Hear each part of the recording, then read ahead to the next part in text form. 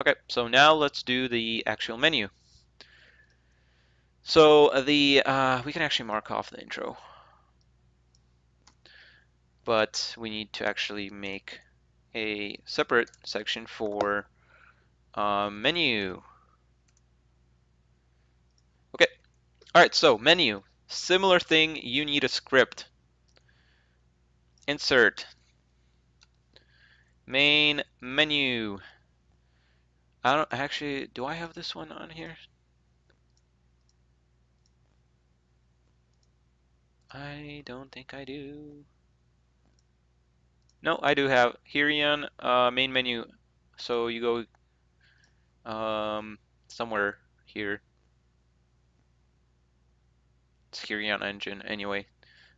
Just go here and you download all of these, which I already have. I should have it. Where is it? I think I'm in the wrong file.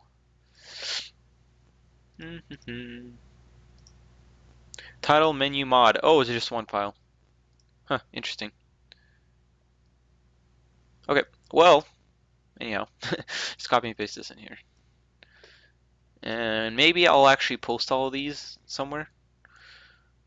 So let's see where the actual pictures come in. Oh yeah, so what this basically does is, and the nice thing about this, all of these developers, when they put it on, they give like very explicit directions. So that's why it's really easy to just implement this and copy and paste and change what you need.